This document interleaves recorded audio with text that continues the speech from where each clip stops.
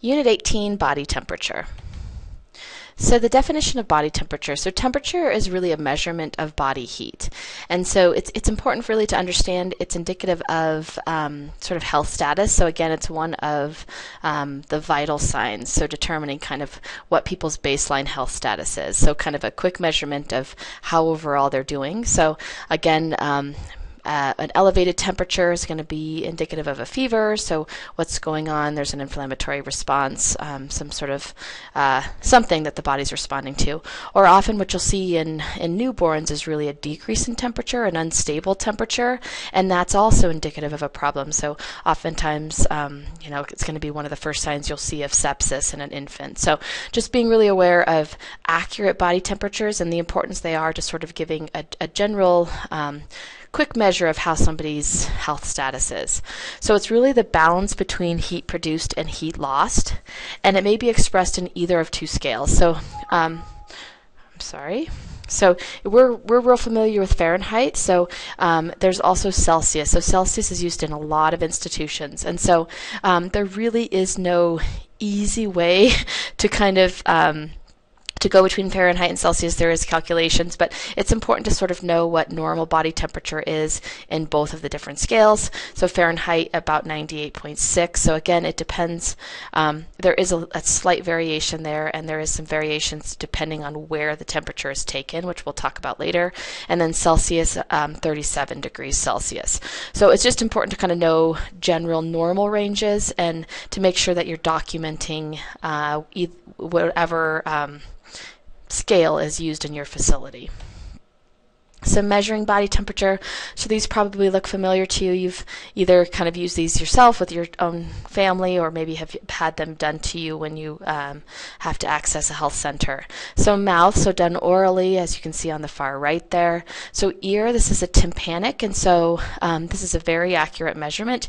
This is a lot more common now in sort of doctor's offices and things like that. So you've probably seen a tympanic measurement.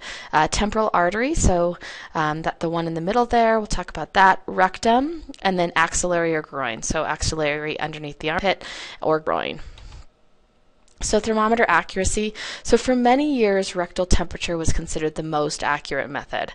So it was viewed as the internal temperature of our body, so the most accurate. So again, rectal is still considered accurate, but the evidence-based research has shown that the temporal artery and tympanic methods are more accurate, so most accurate. So really in terms of if you have an opportunity to do a rectal temperature, or you have access to a temporal artery or tympanic thermometer, you're going to go with the temporal artery or tympanic methods because they are more accurate.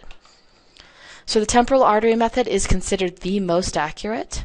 The tympanic method, membrane method, is also very accurate. The issue is not so much the method itself, it's just it's variable because sometimes people don't do appropriate technique. So you have to make sure that it's actually placed in the ear properly and that it's getting a good reading. So that's the issue, is not so much the method itself, but user error on using it.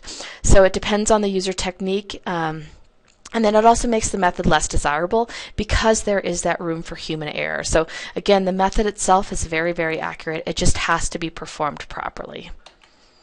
So oral and rectal methods, so both considered very accurate. And again, oral is still used a lot because of its ease of use. So you will still use oral methods pretty frequently, and rectal is still considered an accurate method if you don't have access to temporal artery or tympanic, but again, they're slightly less accurate than the other two.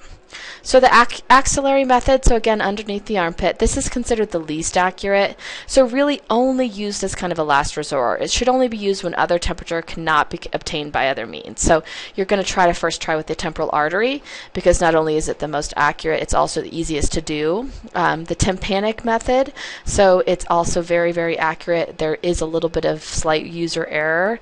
And then rectal, oral, and then lastly is going to be axillary method.